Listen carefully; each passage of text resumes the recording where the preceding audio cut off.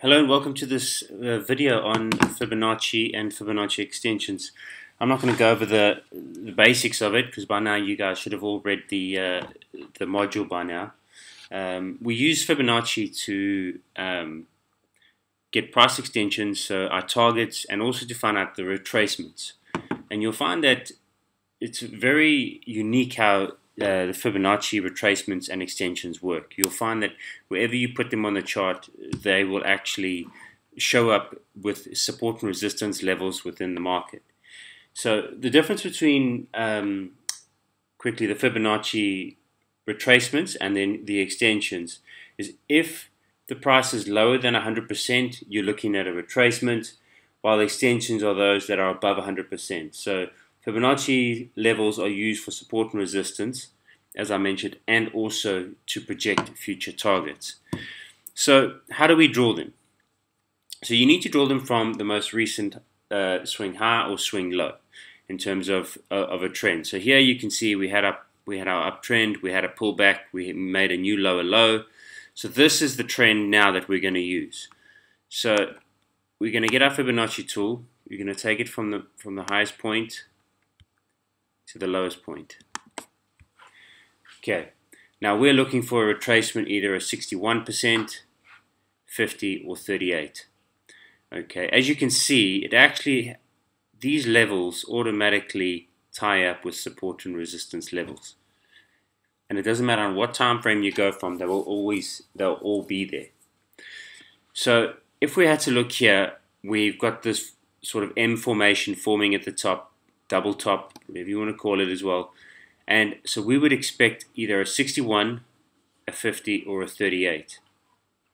Now, the further back it comes, it's like pulling an elastic band. The further back, the bigger the retracement, the bigger the push to the upside. So if we get a 61 retracement, we go up, we're probably going to get another new high and then back down.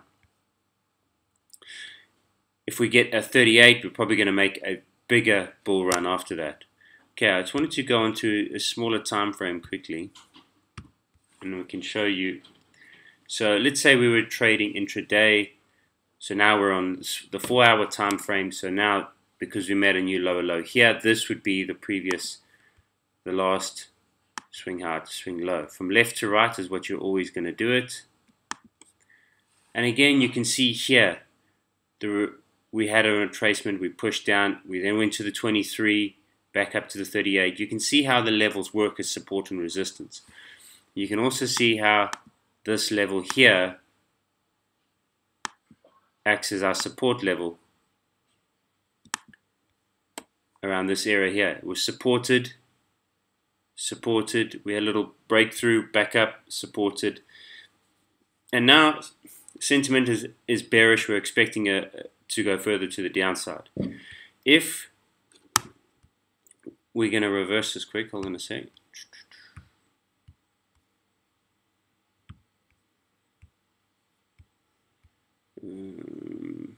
Wrong one.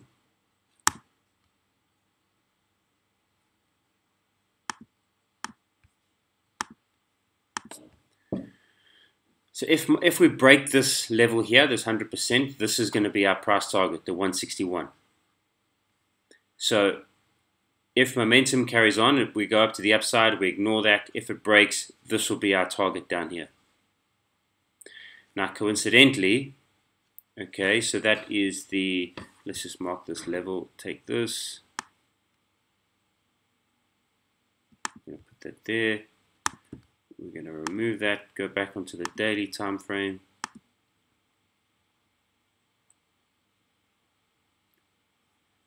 Okay.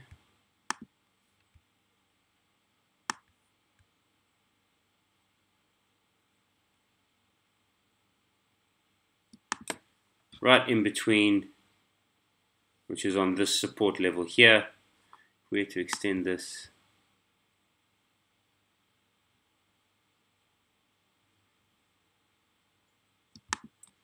Right between the 50 and the 61 retracement levels. I'll reverse that.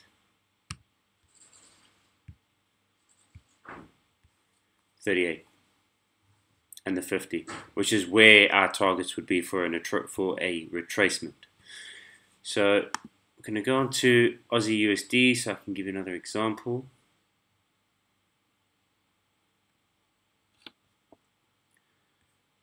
Again, we're on the daily time frame from the previous high to the low. Always go from left to right. You can see we're hovering around this 50% level. You can actually see, if we use support and resistance levels, how these levels all add up. I mean, here we were supported here, supported, supported, supported, and now we're acting as support again.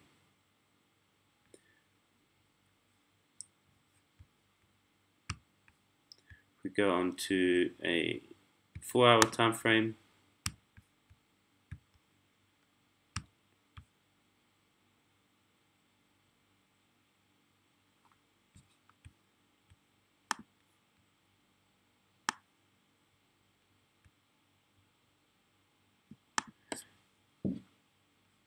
You can see 23, 38, the retracement levels. And now we've actually started, now we had a downtrend here.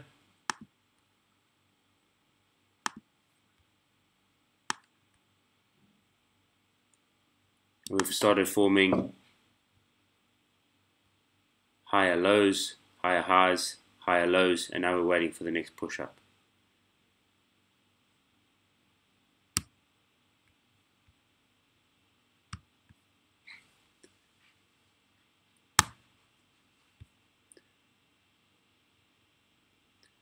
New Zealand USD, on to daily.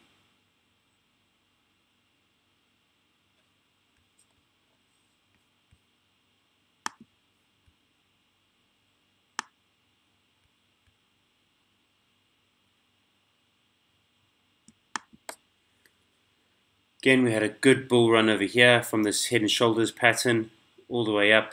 We've now got a possible M formation forming. You can see we had a perfect 61 retracement, rallied back up, failed to break the high. So what we're potentially looking now is for, if we break this, go to the 61, we'll start acting as support and resistance again. And how do you use Fibonacci with candlestick formations? Okay, so we know that the 61 is a retracement level, and coincidentally we had a hammer candle right on that level,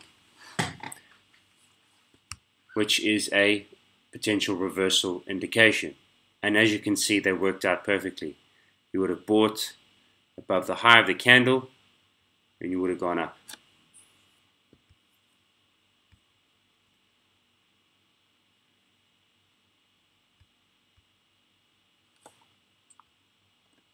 So for another example,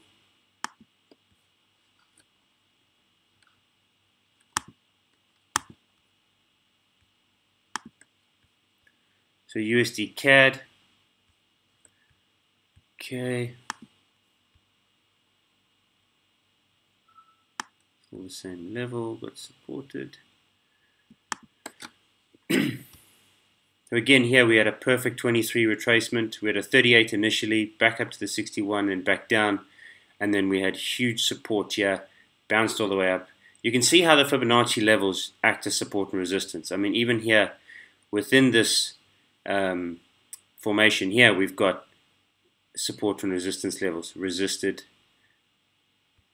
which actually coincides with this level. Now, what we're looking for is for more bullish momentum, and we get your price target of 161. But we would need to break this 100% level here. Alternatively, we can move the level up. So if you were trading and you hadn't had that, and sort of that was your level, you would look to go long on the break of the 38. First target you would have hit, you were waiting for your second target to be hit. Let me just move it up. First target, second target.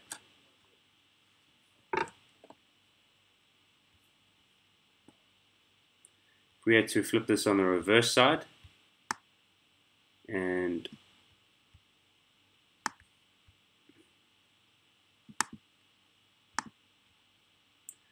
we can see that on this downtrend, so let's say that was not there, and we've got this action,